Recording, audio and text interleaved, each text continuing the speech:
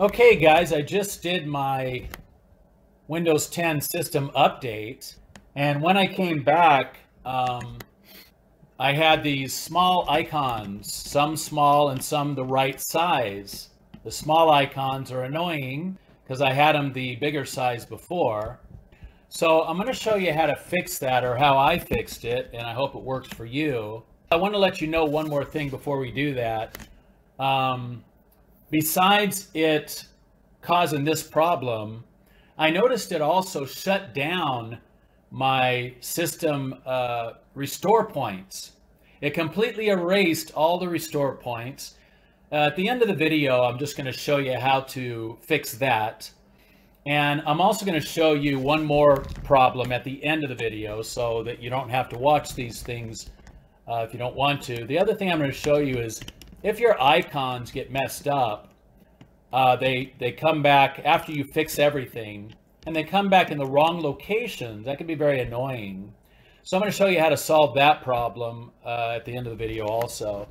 Anyway, so yeah, these were here like this.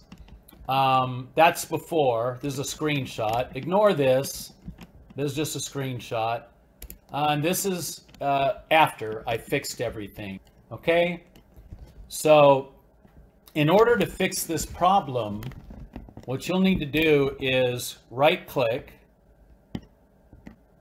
go to display settings. Okay, so all these are the same as they were before, which is a good thing. This right here, this 250%, whatever that number is, maybe you haven't adjusted it at all, but remember what this number is, 250 in my case. Let's go into advanced scaling settings. I think this can be on or off for this to work, but when I first came in it was on. I switched it to off. Now go in here, and whatever that number was, 250 was my number. Do that and then click apply. When you click apply, it's going to say that you have to sign out of your computer. So go ahead, click apply, go ahead and sign out of your computer. And now everything looks really small like this. So let's go back to display settings. Let's go back to advanced scaling settings. It says a custom scale factor is set. Turn off custom scaling. So when we were in advanced scaling, you know, we turned on the custom scaling. So now we're going to turn that back off right here, which is going to sign us back out again, which means I have to stop this recording, come right back at you. Okay guys, I just signed back into my computer, and as you can see, all my icons are back to normal. They all look great.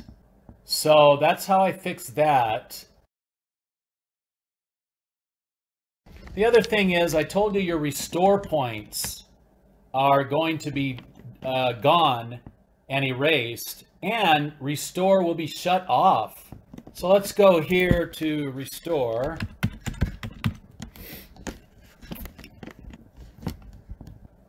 I already turned my restore back on and created a restore point, so you'll probably have a different choice. Than it'll like create a restore point or something. So anyway, you're just going to have to go back in there, and when you get in there, you hit configure and you turn on the system protection. So you need to do that, and make sure you have plenty of space for how many restore points you want allowed to be stored. But it's automatically disabled when you do an update, which really is not cool. So I'm going to go ahead and apply that. Very cool. Then you'll go ahead and create, type a description. Maybe you'll put in after update, note, updates destroy restore points, and then maybe a bunch of exclamation marks to show how angry you are about that. But anyway, by putting this, anytime you go back and do a restore, it'll remind you that updates kind of suck.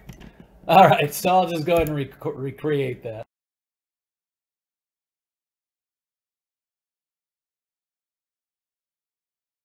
What if you come back and you had all your icons organized, right?